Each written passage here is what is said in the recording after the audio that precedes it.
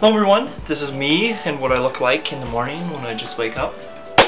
Today I wanted to talk about hauntings, demon possessions, ghosts.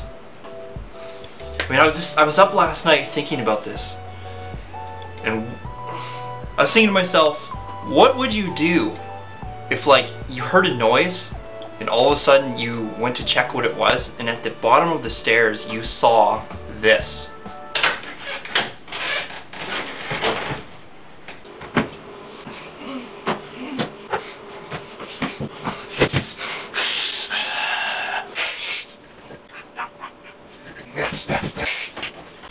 Like, seriously, would you try and do something about it? Let's do this. Espiritu Santo Ave Maria. Holy water, holy water, holy water. Or would you cower and run like a baby?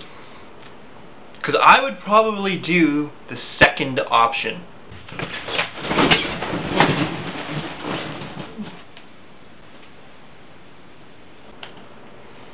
That stuff scares the crap out of me.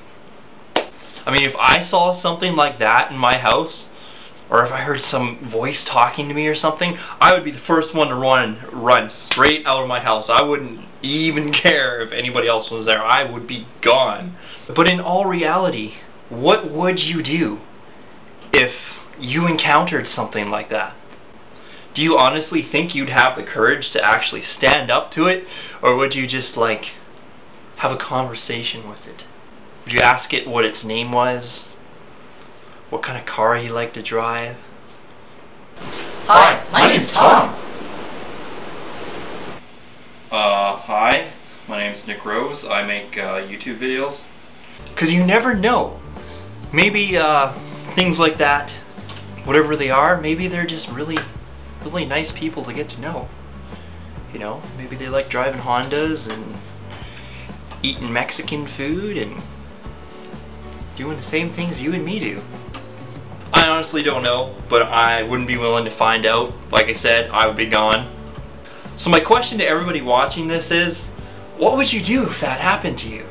If you came into your house one day and just there was this messed up looking thing just waddling around your house, what would you do?